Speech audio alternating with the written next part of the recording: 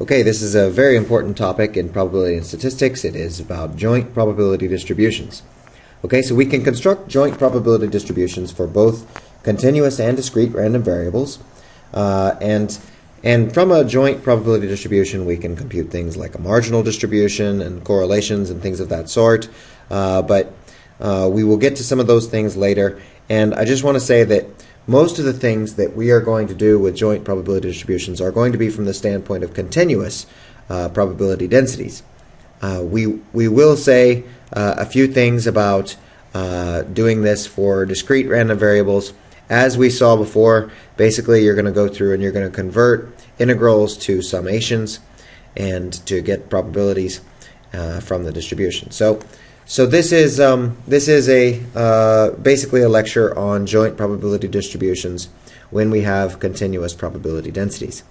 Okay, so the joint probability density is the density for two continuous random variables now. We have variables x and y, and we have a density that governs the simultaneous occurrence of both random variables taking values x and y. And we write this f sub xy as a function of both. Now this thing satisfies a couple of properties. One, it's always positive, or non-negative I should say, which is the same as we required for probability densities in the case of a single variable. Two is that this thing is going to be normalized, right? So now our normalization requirement looks a little different. Before we just integrated over one variable and we required our density to integrate to 1. Now we're going to integrate over both variables, so both of them in principle can take values from minus infinity up to infinity, and when we integrate that whole thing we get 1 for this. So that says that that density is normalized. Now the third requirement is that for any region in space, the probability that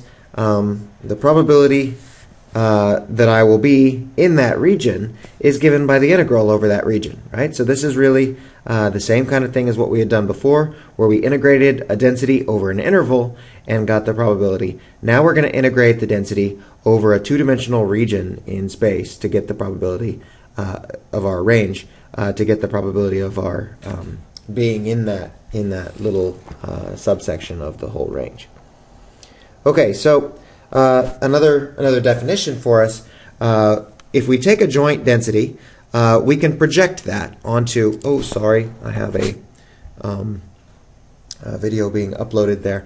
If we take a probability density, joint density f of x and y, then we can project that onto a lower dimensional variable q of x and y. So this new variable q is now a function of both x and y. And this is a little bit different from what your book teaches, but this will give us the marginal density f sub q of q, as fq is a integral over all x and y with the delta function. This is now the Dirac delta function with q of x and y minus some specific value of the random variable q, is this small q here.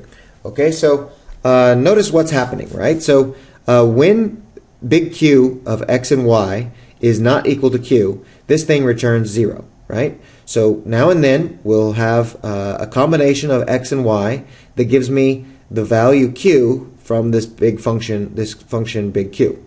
Okay, so those values are going to contribute an infinite spike, but of course it's an infinitely small area, and this basically is converting the distribution of these two variables into a distribution of q. Okay, so this is a really powerful trick to be able to use. So your book only shows you how you can integrate out x or integrate out y. But quite frequently what we might want to collapse to is the sum of x and y, for example. So in this formula we would write x plus y minus q, and inside the delta function, and integrate that with our with our joint probability distribution to get the distribution of the sum of x and y, which is a new variable q. Okay, so this now would convert that into this for us. So we can do a lot more problems using this formula than the simple marginal distribution cases that they give you in the book. Those are really pretty limited. All right, so let's go through and do an example. We're going to let T1 be the random time until a computer server connects to your computer.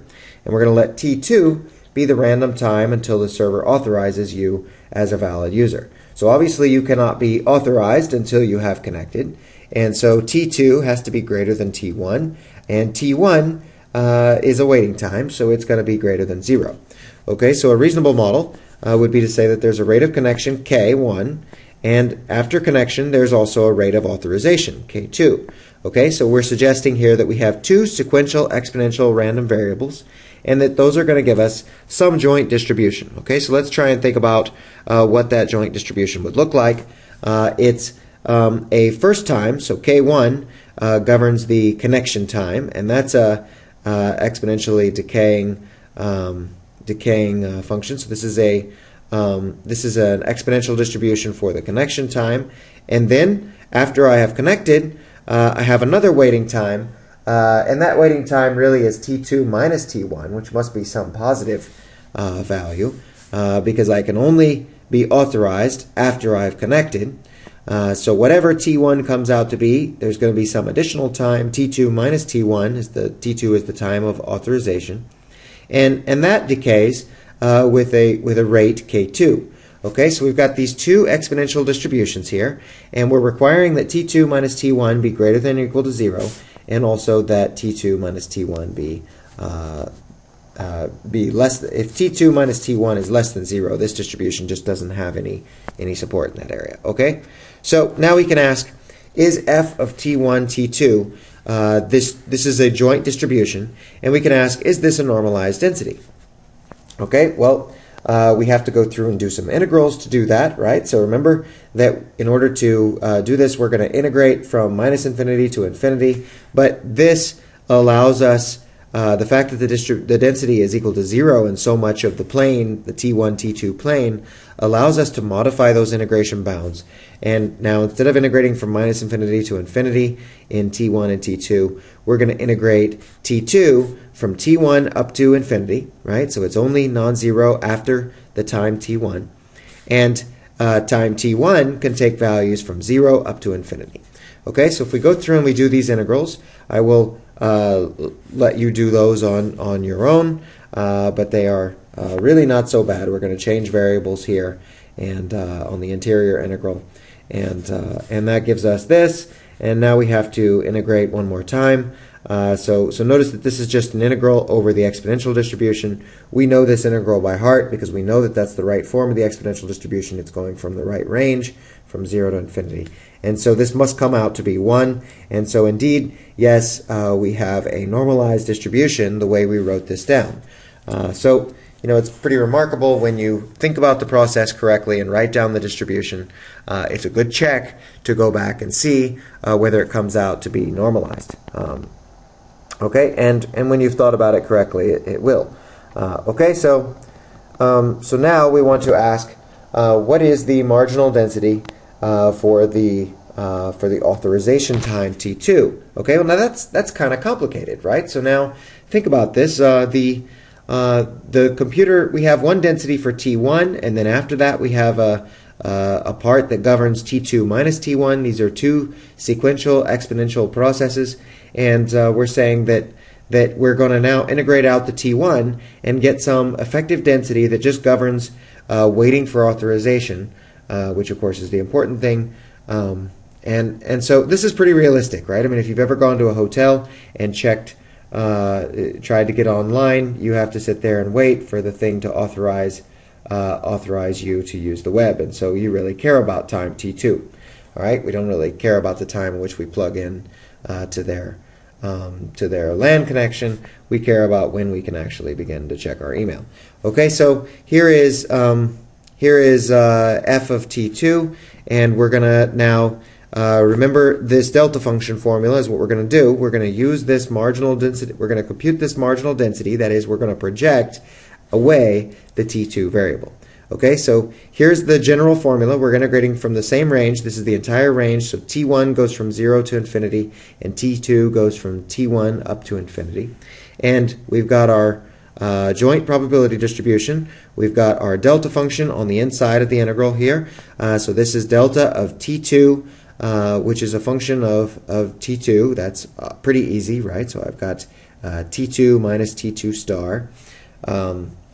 Nothing really surprising here. And we're going to integrate this out. So in this case, the formula in your book would have worked fine. You are just basically integrating away the T1 dependence. But this sort of keeps track of all the bookkeeping for you. So now I have F, the joint probability at T1 and T2 star, and this is being integrated from 0 up to infinity. Okay, so going through and doing this integration then gives me, there's my T2 stars, the only place that enters this formula. I now have to integrate out the T1, and we can plug this integral into Mathematica. It's a little bit more complicated than the ones that we've done in the past, but Mathematica can do it with no problem. So here is the formula that we get out.